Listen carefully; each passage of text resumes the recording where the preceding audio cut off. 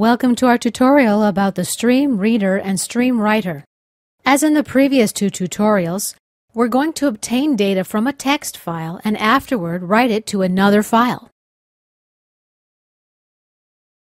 In this tutorial, we'll do it using the StreamReader and StreamWriter classes. Let's start with the StreamReader. StreamReader is a class in the .NET framework library. We're going to be talking more about the .NET framework later in this course. StreamReader allows you to open and display the contents of a text file. First, let's import namespace.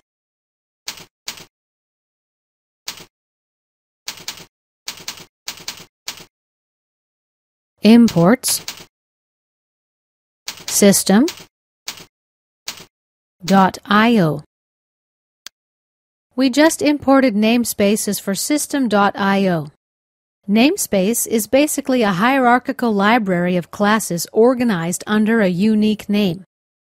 For example, System.Windows, System.Math, or System.io in our case.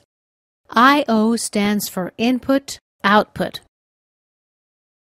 This namespace contains classes which allow reading and writing from and to data streams and files. Let me also mention the difference between files and streams.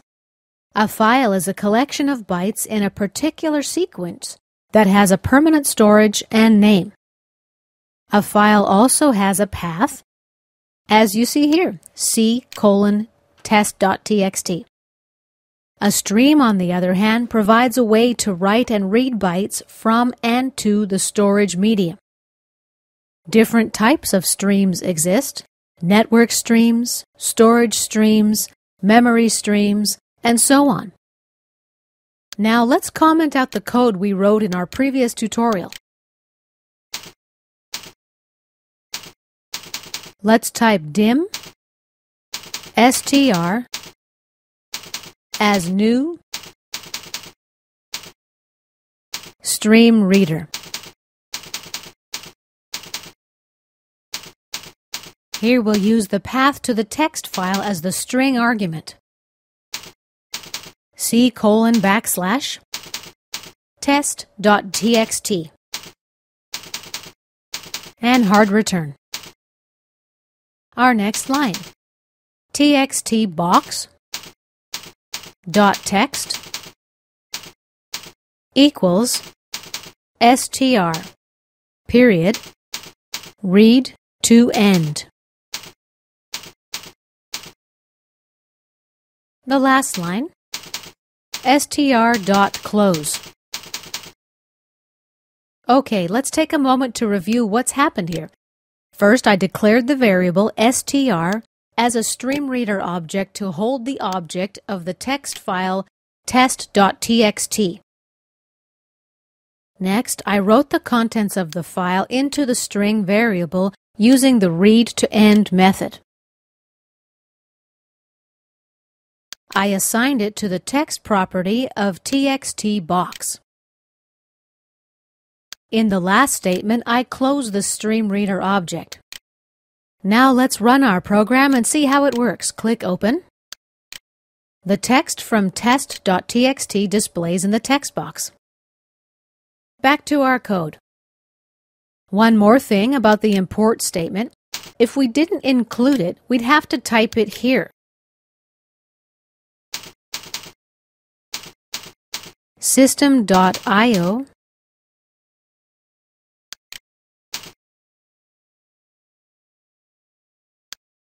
This is just to clarify how it works. Let me delete it from here. Now, instead of using the read-to-end method, I'm going to show you how to use the readLine method.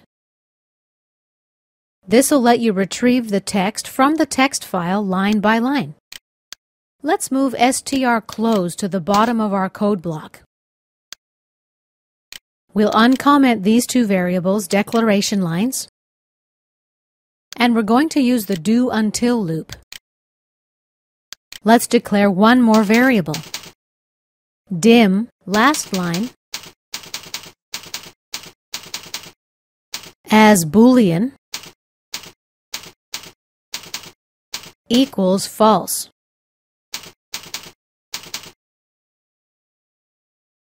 And we'll use the last line variable in our do until loop.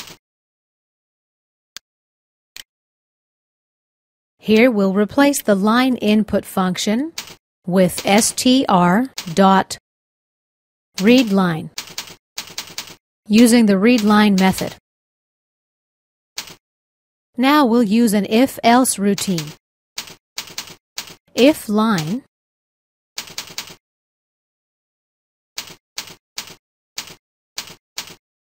is nothing,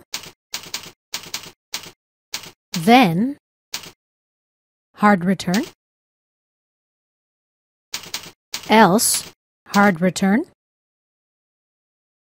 and here we'll type last line equals true.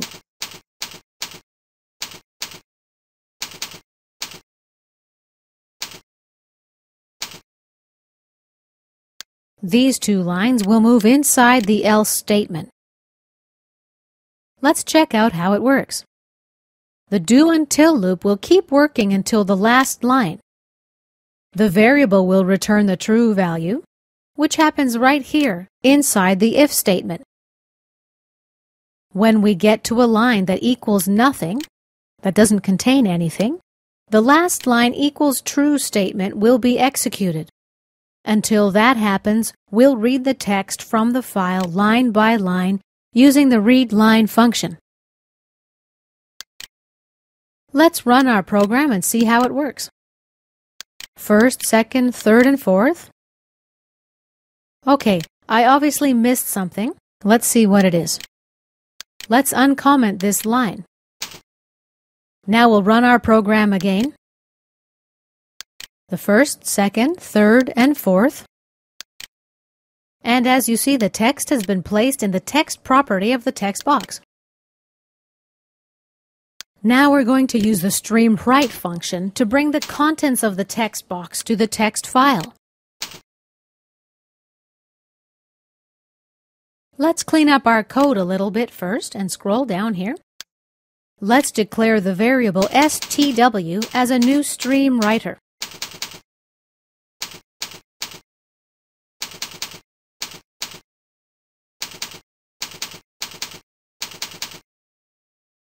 And let's check for spelling mistakes.